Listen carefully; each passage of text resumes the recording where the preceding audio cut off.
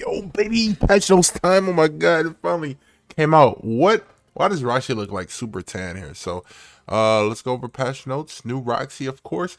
We saw our ult animation and all that stuff, but I will be looking on Morelli's Twitter because he has pretty great translation. So, follow the homie, smash the like button, subscribe, turn on notifications, all that good stuff. So, first of all, let's see whatever we uncover first. Let's take a look at the banner, right, and then we'll go over her like skills and stuff. Love, yeah.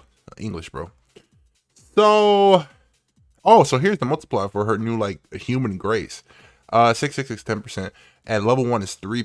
Yikes, they want you to 66 so bad. So the banner has New Year's mono, green mono, shitter catastrophes. Oh, you got Freya and Freyer. That's great. Thonar, that's fantastic. This middle row right here sucks. Great. Not so good. Okay, because she's like new. Not good. Okay, and new. So overall, pretty nice. It's a 600 banner.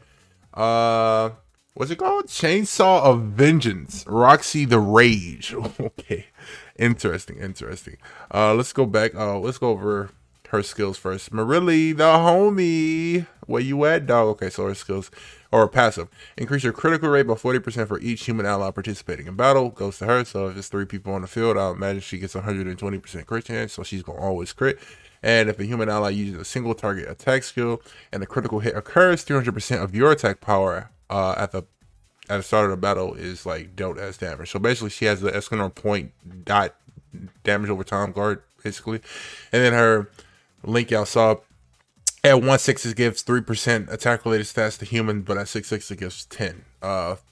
Also, let's go back over to patch notes. We got a new story, revealing mastermind open. It looks like, I don't know, if I just had to guess, maybe she's like, I don't know, just a villain that the catastrophes have to fight. I always thought, wasn't the catastrophes like bad from the jump regardless? So I don't know. Let's take a look at what this new card set does. Let's go over to the handy dandy Yandex. Real quick, if it wants to load. Okay, I was just telling you where to get the cards. My bad. I thought it was at the set. Wait, it should give you the set, but it's just cards. I guess they're not for a set yet. So we got Meliodas and Zeldris Relic. Let's go over AMs real quick. At the start of the battle, give yourself a 30% chance. A 30% increase. What chance? Can't read. 30% increase in basic stats for 2 turns, and if you don't take damage during the enemy's turn, give yourself the same effect at the start of an ally's turn. In addition, the basic stats of Demon Tribe allies increase by 5% for each debuff on yourself. On him, up to 3 times. So I don't know how many buffs you can get of this 30% basic stats. I'm guessing it might just be if they do attack him, he gets 1.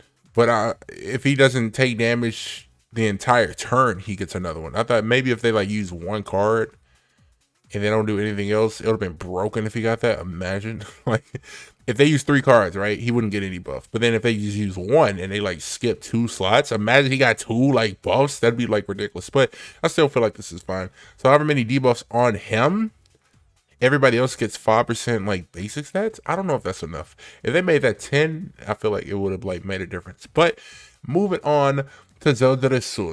Whoa, where is he? Merely, you did not do it. Oh no, I think I have it somewhere in Discord over here. Real quick. It's right around the corner. Trust me. It was in the VC chat. Where is it? Oh my god. Okay, here it is. Zeldris Relic. 1 debuff effect on the enemy. The basic stats of demon allies goes up by 3%. So if you apply debuffs on the enemy, you get more basic stats, and your damage increases by 4% up to 5 times.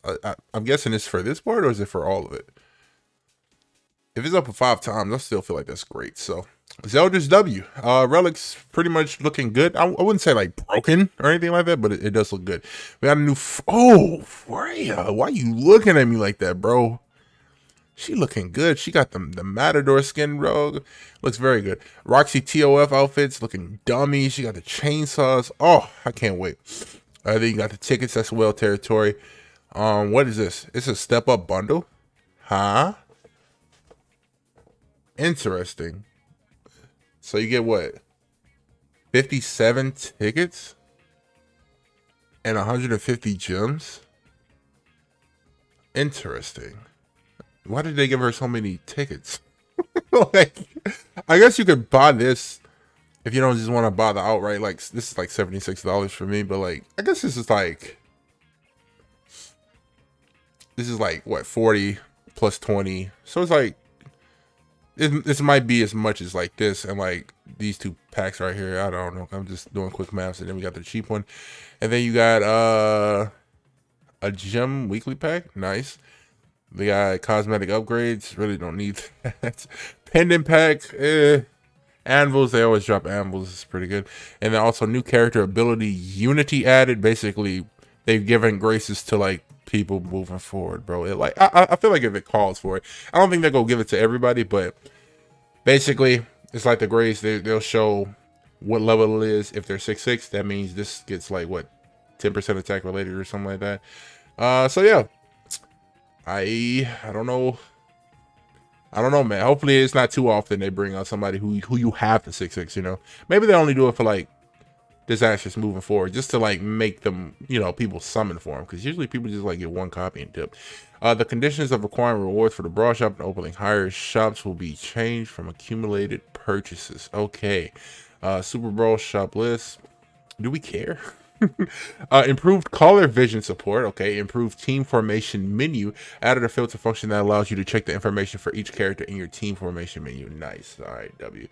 7 calamity special login bonus. We get basically, is this a multi a day or a single? I imagine, yeah, I think it's a multi a day, because we get 14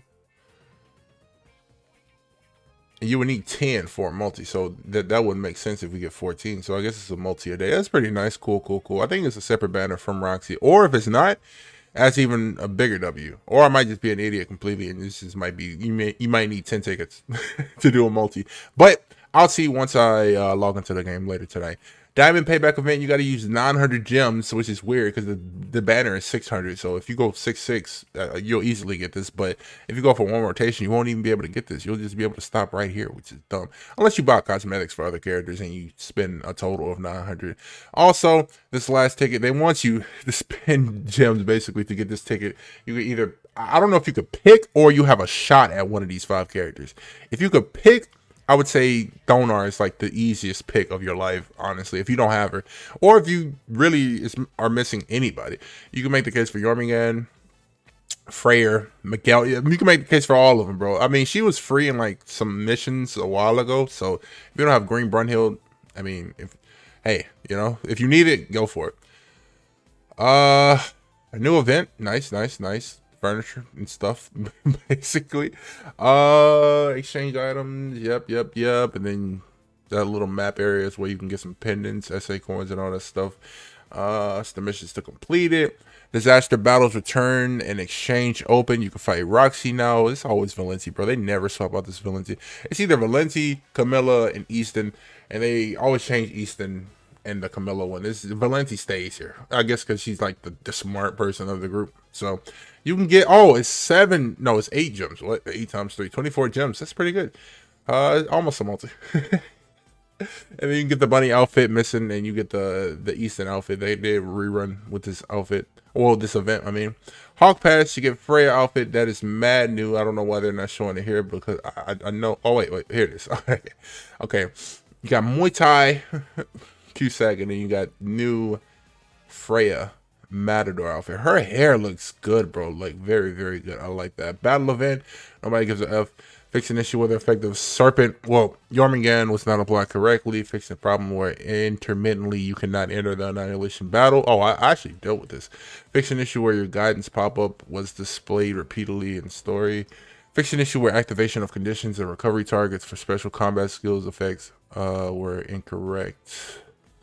Change the description of mission and training caves. Change some in-game text. So, all in all, that is it. Thank y'all for watching. If y'all enjoyed the video, smash the like button, subscribe, turn on notifications, all that good stuff. Let me know if you're going to summon for this Roxy. I think she's very good. Also, I forgot to go over her. Oh, man, I'm so unprofessional. Her skills. Her first skill is Flood. Her second skill is Spike AoE.